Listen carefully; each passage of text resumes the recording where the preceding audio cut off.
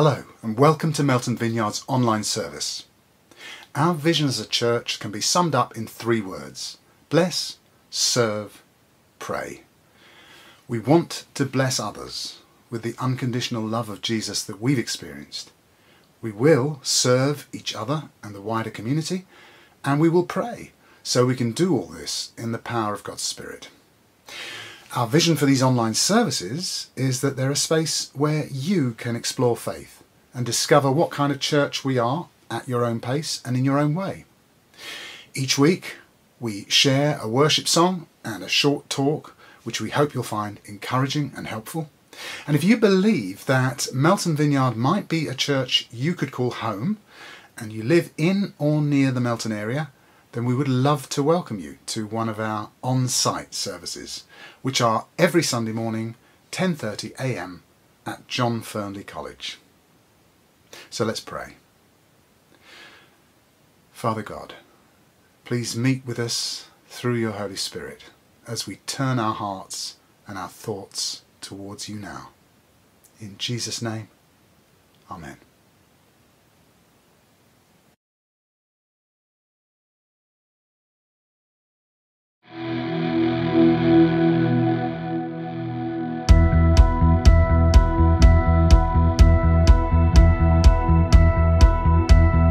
There is a fire deep in our hearts, singing your praise, singing your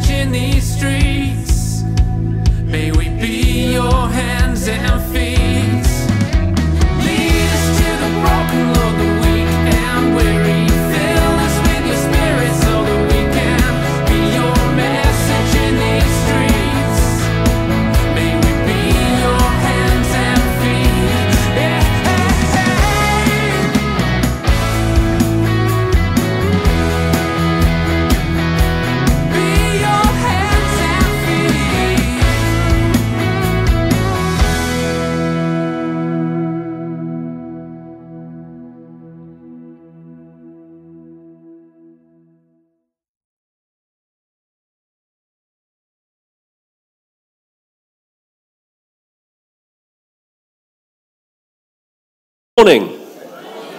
Hello everybody. My name's George, off of George and Caroline, and it's lovely to see you all. Some new faces as well, which is great. Welcome, especially if this is your first time here. I'll start with a question before I get into today's talk. Have you ever felt like you're at a crossroads with an important decision to make that could change everything? You ever felt like that? And many of you are in that place today. Maybe it could be a relationship, your career, or what to do when you're facing serious problems or things ahead of you and how to make a decision on it. I think we've all been there at some point. And maybe, you're sat here thinking about which is the way to go and the consequences of that decision. The Bible is full of people who have had to make tough decisions and live with the consequences. And I thought for this morning's talk, which two characters would be better in our Contrast in the Bible series to look at than the lives of King Saul and King David? Both of them had similarities. Both were chosen by God. Both were anointed by the prophet Samuel. Both were empowered by the Spirit of God. Both became king aged 30 and reigned for about 40 years. And it's interesting that despite how many similarities they had, their lives took very different paths. As I've been reading 1 and 2 Samuel over the last few weeks, I found myself very much aware of my own need for God's help. As, one of the great things about the Bible is it's not only written what happened, but it also shines a light on the condition of our own hearts. And I have to say, after studying the lives of Saul and David, I confess that I see something of myself in each of them. I recall times when I've made decisions based on fear and pain that's led to more fear and pain as a result, or where I've reacted to situations and rushed it and it's not gone well. But I can also think of decisions I've made based on faith and love that have brought me closer to God's will and his plan for my life. And like the rest of the human race, Saul and Paul were both very flawed human beings. And in spite of the fact that David had made some big mistakes, he was still remembered as a man after God's own heart, while Saul was remembered as this kind of tragic figure who couldn't overcome his own insecurities and his need for approval. So today I want us to look at how we can overcome our Saul-like tendencies into proactive David-type habits and decision-making. So when Saul was to be announced as the first king of Israel, the prophet Samuel gathered all the tribes of Israel together to let them know that Saul had been chosen to be king, but he disappeared. So the Bible says, in verse 22, so Samuel asked the Lord, "Where is he?" And the Lord replied, "He's hiding among the baggage." It's not a great start to a king, but this kind of sums up Saul's life, really. And the things I want to say about him today is it's very rarely in the Bible that we get to see Saul's greatness. He had greatness in him, but it's very rarely we get to see it because of his baggage, that he appears to be hiding in and living in that place of his own sort of emotional baggage. And it's detrimental to his conduct and his decision-making. And one particular story I'm going to start with as we read, it's from 1 Samuel chapter 15. And this is where God is about to carry out a divine judgment on the Amalekites for when they attacked God's people coming out of slavery to the promised land hundreds of years before Saul was about.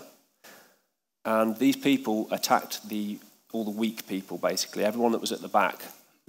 Leaving Egypt, leaving slavery, all these guys came and just attacked them for no reason. And there was many other practices and things that were pretty bad about the Amalekites that weren't great, that I won't go into. But the prophet Samuel says to Saul, basically, God chose you to be king. Now go and completely destroy the Amalekites, all the people, all the animals, everything, totally wipe them out, which seems pretty straightforward. I mean, it doesn't, in our time now, that seems pretty harsh, which it is, but if you see the context in which it's in, it's part of a fulfillment of what God was trying to achieve through that. And Saul had pretty clear instructions there. But it says, then Saul, in verse 7, then Saul slaughtered the Amalekites from Havilah all the way to Shur, east of Egypt. He captured Agag, the Amalekite king, and completely destroyed everyone else. Saul and his men spared Agag's life and kept the best of the sheep, the goats, the cattle, the fat calves, and the lambs, everything, in fact, that appealed to them. They destroyed only what was worthless or of poor quality. So Samuel hears about this from God and what Saul's done and goes to look for him, but Saul has set up a monument in his own honour. And it's not going well, is it? When you're reading it, you're going, oh no. And then Samuel finally meets him, and Saul says, oh yeah, I've done everything that God told me to. And then Samuel is saying in verse 14, then what's all this bleating of sheep and goats and the lowing of cattle I can hear? Surely that, here we go, the army spared the best of the sheep, goats, cattle, Saul admitted. But they were going to go and sacrifice it to the Lord your God. We have destroyed everything else. Then Samuel said to Saul, stop, listen to what the Lord told me last night. What did he tell you? Saul asked. And Samuel told him, although you may think little of yourself, are you not the leader of the tribes of Israel? The Lord has anointed you, king of Israel, and the Lord has sent you on a mission and told you, go and completely destroy the sinners, the Amalekites, until they're all dead. Why haven't you obeyed the Lord, and why did you rush for the plunder and do what was evil in the Lord's sight? But I did obey the Lord, Saul insisted. I carry out the mission he gave me. I brought back King Agag, but I destroyed everyone else. Then my troops brought in the best of the sheep, goats, cattle, and the plunder to sacrifice to the Lord your God at Gilgal. But Samuel replied, what is more pleasing to the Lord, your burnt offerings and sacrifices, or your obedience to his voice? Listen, obedience is better than sacrifice, and submission is better than the offering of the fat of rams. Rebellion is as sinful as witchcraft, and stubbornness as bad as worshipping idols. So because you've rejected the command of the Lord, he's rejected you as king. Then Saul admitted to Samuel, yes, I've sinned. I've disobeyed your instructions and the Lord's command. And this is the real thing of it here. For I was afraid of the people and I did what they demanded. So that's the first point of Saul's issues, is he's fearing people's opinions more than obeying God. Saul was given a very specific command from the Lord and didn't follow it through, and looked like he'd kind of succeeded, even though Samuel knew and God both knew full well that he hadn't succeeded in obeying the Lord's command. So, are we only obedient up until the point it's convenient? Because I think this is a challenge to us. It's all right looking at Saul and going, oh, look at that guy. But really, this is what the Bible's about, isn't it? Sometimes, what can we take from these lives? And although that was specific instructions in that specific context, we've got commands from the Lord today. And do we want to follow them? Do we obey? Or is it sometimes a bit of a challenge to do that when we are concerned about the thoughts and feelings of the people around us and how they might reject us? And that's why it's so important as well, with all the voices going on in the world today, that we spend time reading the Bible and time in prayer, that we can actually have our hearts softened to God, learning to hear his voice and his direction. Jesus said, if you love me, you'll obey my commands. And he also said this in giving witness about himself. He said, no wonder you can't believe, for you gladly honour each other, but you don't care about the honour that comes from the one who alone is God. I wonder if Saul had some big personalities on his team, and they'd somehow convinced him to take all the plunder. Because some people can seem so convincing, can't they? You know, there can be people that seem a lot more forthright or confident than we are, and we might think because they're so confident, they must know more than we do. Yeah, and if we're not careful, we can go along with the wrong things because we want people's respect, even if it's not necessarily the right thing. And I'll share a quick story about how I fell into this trap myself. That when I was in primary school, I had my best mate basically was the most confident and charismatic kid that's probably, I don't know, in a 20-mile radius of my house, that I've probably still not met a kid that confident and charismatic. But it was our first time allowed in the village to play together. I think we were about 9. And he would be able to convince me that certain things were a great idea and bypass my own intuition or process of evaluating the danger of a situation. And we had this idea that we were going to build a den. But unfortunately, we didn't have any wood, so we kicked down a pub fence. Yeah, it's bad. It's bad. All I was thinking about was the den and not how to acquire the resources. I was so focused on the den that we kicked down a pub fence, and I only came to the realisation of how much of a bad idea that was when I turned around with all the wood in my hand and the police were there. And my friend could have beaten Usain Bolt in a running race that day, because I'll tell you what, by the time the police had arrived, he'd already disappeared, and it wasn't like a cloud of dust. There wasn't even the dust off the car park. He'd just gone. But I couldn't deny it because I had the wood in my hand.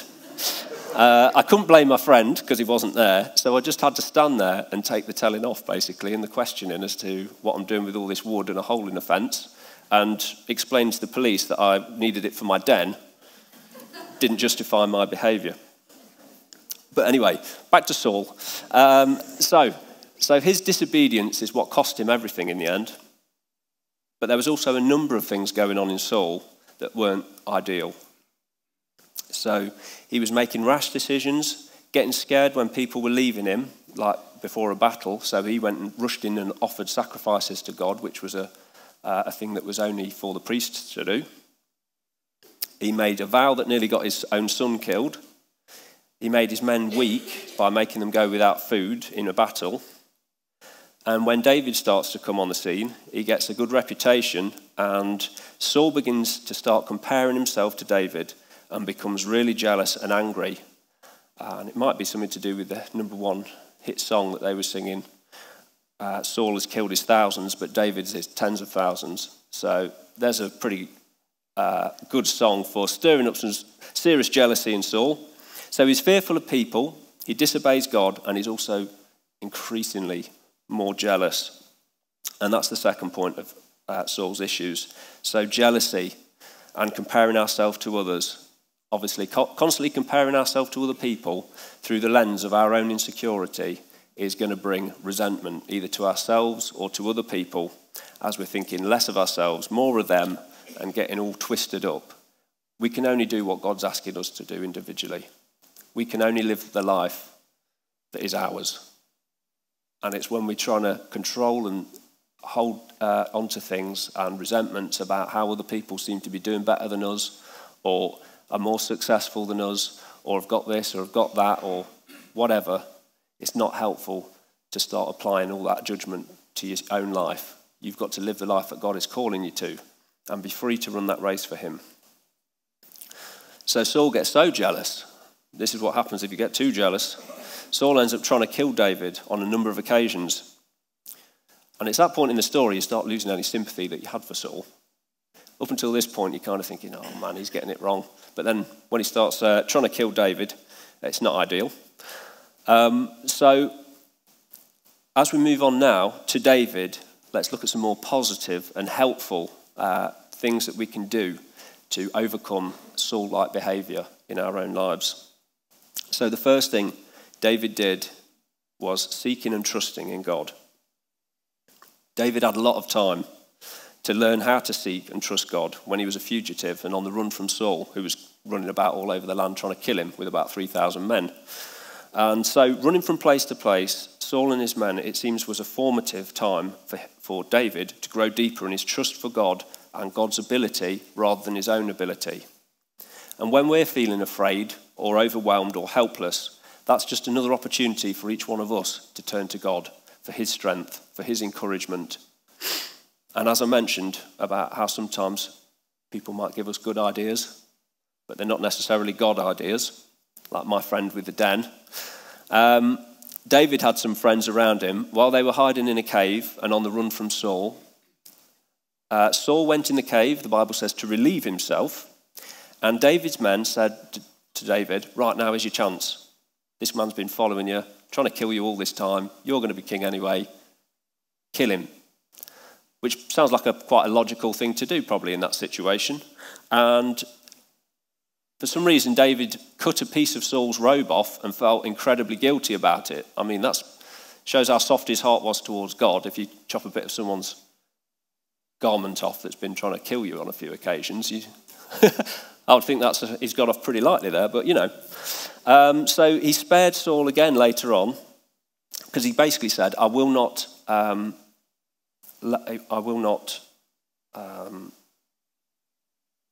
raise a hand against the Lord's anointed. So David was recognizing that Saul's anointing was from God, and he did not want to challenge that. In doing so, he would be challenging God. He spared Saul's life later on when Abishai snuck into Saul's camp and caught Saul sleeping, and Abishai says, I'll stab him through with my spear and pin him to the ground. Won't need a second shot. And David responds, no, don't kill him. Who can remain innocent after attacking the Lord's anointed one? Surely the Lord will strike Saul down someday, or he will die of old age or in battle. But the Lord forbid it that I should kill his anointed one. So I think this is quite a contrast in itself to the times that David was living in. You know, it was probably quite a common thing just go around sort of executing people that were in people's way, especially if there was destined to be a king. And it was the same temptation the second time, only in a different format. The guy was saying, I'll kill Saul for you, David, the second time round. And sometimes that's how temptation comes to each one of us. It's the same temptation in a different packaging. And we need to be wise and sensitive to what the Holy Spirit is saying, that we don't get tricked. So the second habit that David seemed to have that was going good was he sought God on big decisions. Have you ever felt so overwhelmed that you'll do everything except pray? I think Neil did a talk, how long ago was that with it? What was it? Why pray when you can panic? There was a title or something, and that's just, you know, sometimes we can get so scared about something that we close up. And it's like, you know, that sort of deer in the headlights sort of thing. You just freeze. And rather than seek God on a matter, you can just be scared, trying to work it all out, overthinking everything. And it's not healthy. It's scary. And David had some very scary decisions and times in his life, but he sought God on these big decisions. I mean, if you have a read through the 2 books of Samuel, you'll see for yourself just how many opportunities David had to be terrified. And there's a number of times recorded in there that David asked God what to do. David didn't just rush in like Saul would occasionally rush in and do something crazy and then think about it later. There was a time when the Philistines attacked, and rather than just going back and attacking them, David said, God, should I engage in the battle? He asked where he should live. He sought God's will in bringing back the Ark of the Covenant to Jerusalem. And he sought God in whether or not to pursue the Amalekites after Ziklag was attacked. That's where him and his men were all going around, left the women and children at the camp, and then these Amalekites again came and attacked the women and came and attacked the camp and took all the women and children away without killing them, but that was probably because it'd be more profitable not to kill them. So it wasn't really an act of compassion there. But in these instances recorded, they highlight David's consistent habit of seeking God's direction before making a big decision. And the Apostle Paul wrote this: do not worry about anything. Instead, pray about everything.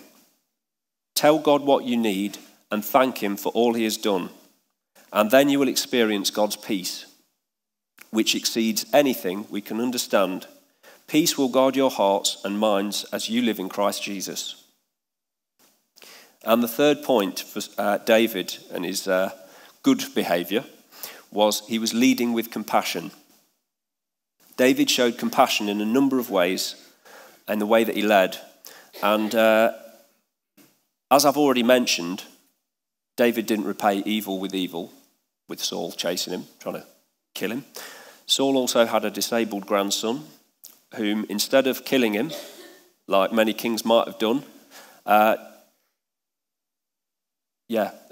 to the previous kings, David sought out Saul's grandson, restored his family land to him, and let him eat at his table for the rest of his life, which is an honourable thing to do. To eat at the king's table is a big deal, and that's what David did for this guy.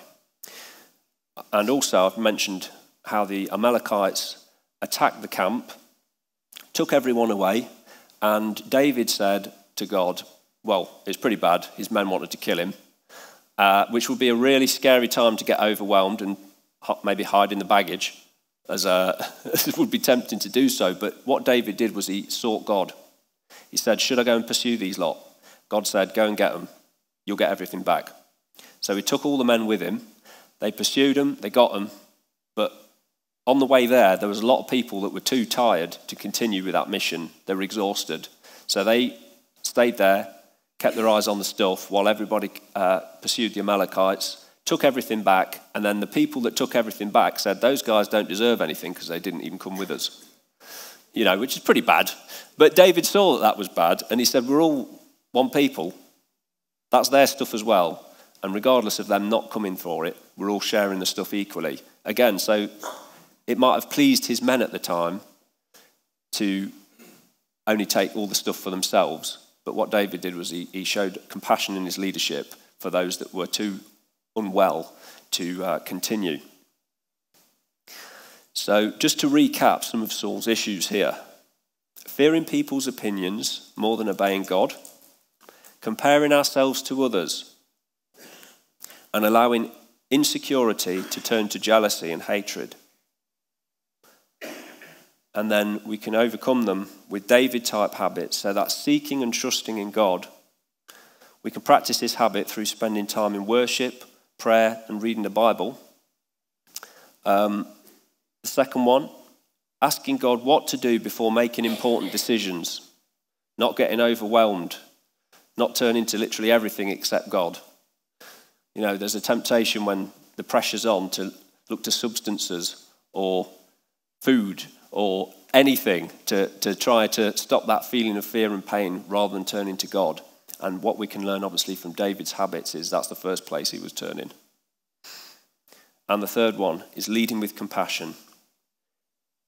As I've mentioned, David did make some big mistakes, but still, the way David related to God was this.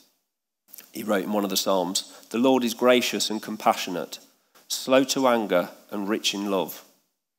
And that's how David knew God. And we become like what we behold.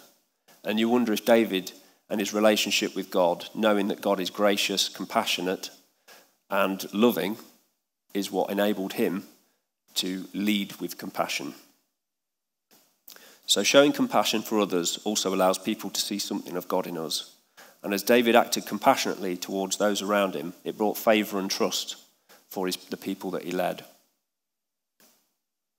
So as I mentioned earlier, you might be here today at a crossroads, wondering what to do about a big decision. So I just want to leave some space, really, and some time now for us to wait on God.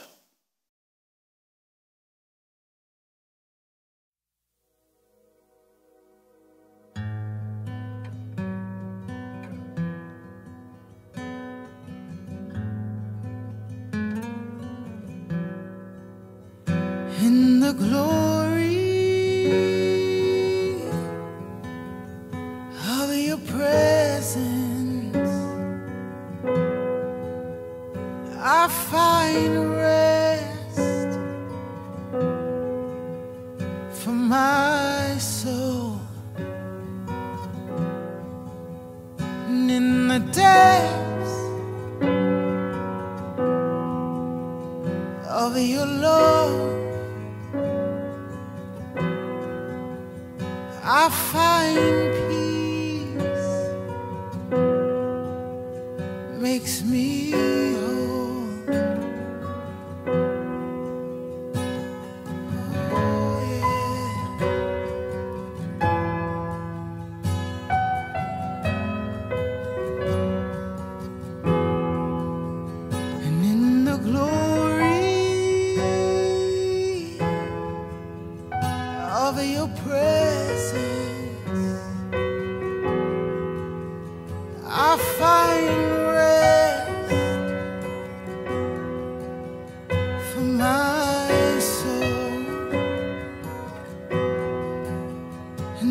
in the depth of your love, I find peace, makes me whole.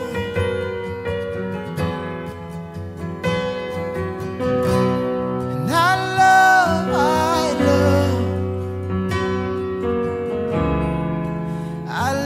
your presence. And I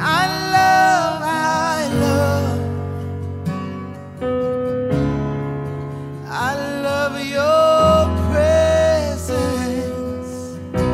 And I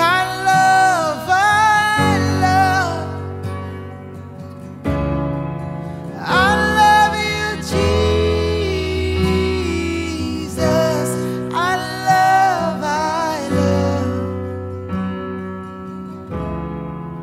I love your presence.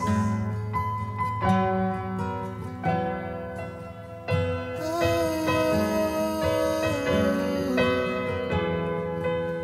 And in the glory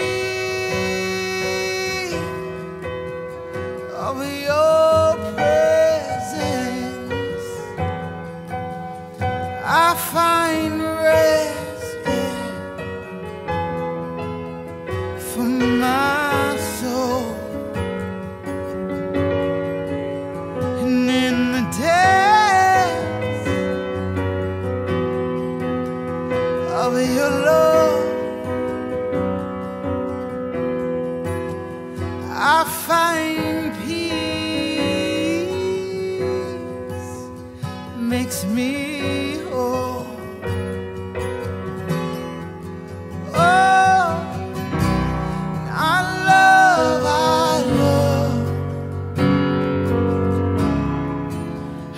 love your presence.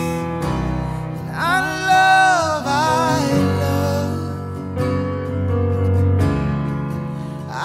love your presence. And I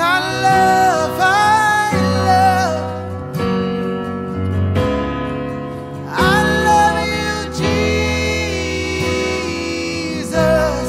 I love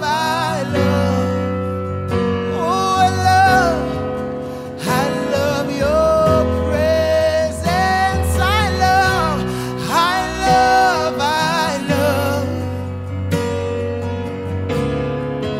I love your presence. Oh, and I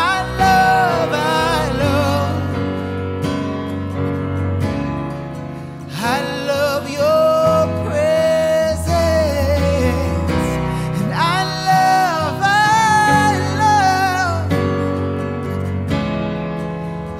love you, Jesus.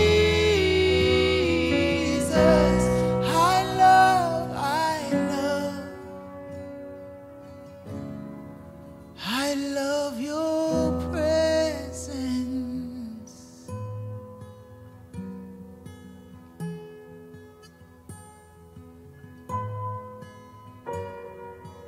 Oh, I love to be here. I love to be here with you.